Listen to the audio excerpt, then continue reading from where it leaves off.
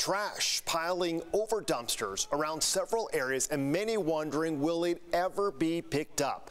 A strike by sanitation workers at Republic Services is now set to go into a second week with no end in sight, and some residents growing impatient with the sight and, more importantly, the smell of trash in their neighborhoods. News 8's Ariana Cohen has the very latest.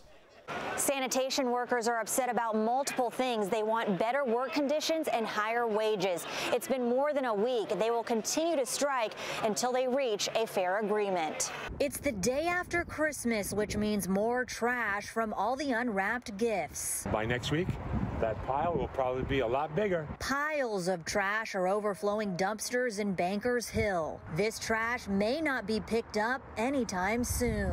What do we want? What do we want? More than 250 Republic Service sanitation workers and members of Teamsters Local 542 in San Diego started rallying at 4 a.m. this morning and have continued all afternoon.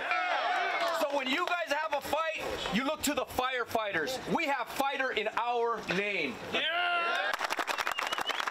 Tensions have remained high since the group walked off the job, going on strike for more than a week. They say they want safer work conditions, higher pay, and improved trash trucks. It's the fifth most dangerous job in the country, and to be doing it with such poor safety vehicles is that's a huge concern to all my coworkers. You are valued. You are essential workers. So what will it take for them to come to an agreement? Provide a dignified wage, a good benefit, a good pension contribution, and not only that, but also dignity, respect, and the recognition that they deserve for the job that they do. Republic Services sent a statement saying, in part, quote, Republic is experiencing significant delays in collection service, but is working to resolve this as soon as possible. We apologize for the inconvenience and are doing everything to resolve this temporary situation. Until then, it could be a smelly situation. I'm kind of shocked.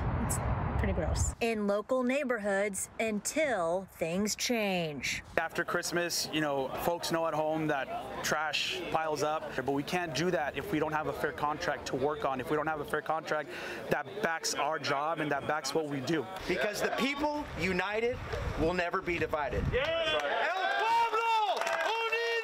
And Steve, it's the day after Christmas, which means a lot of trash. You can still see the overflow out of this dumpster here.